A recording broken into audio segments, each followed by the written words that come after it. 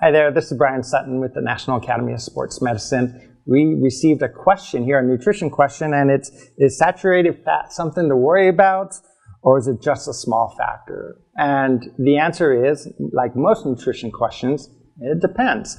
Do you have heart disease? Do you have coronary heart disease, hypertension, high cholesterol?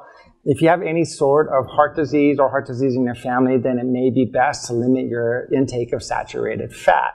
Most organizations around the globe, this is not just US, but the US dietary guidelines, Canadian dietary guidelines, guidelines from the UK and Australia, they all recommend about the same thing. Limit your saturated fat to 11 to 10% of total calories. So I think it's the UK has 11%, and then the rest of the world has it about 10%. So what that means is try to eliminate or minimize, not eliminate, but minimize the intake of saturated fat. And most saturated fat comes from animal products or very high fat dairy, for example. But you can substitute that with unsaturated fat. So it doesn't mean you have to eliminate fat altogether. So unsaturated fats like olive oil, canola oil, nuts, seeds, those all provide healthy fats for you with omega-3s and omega-6s.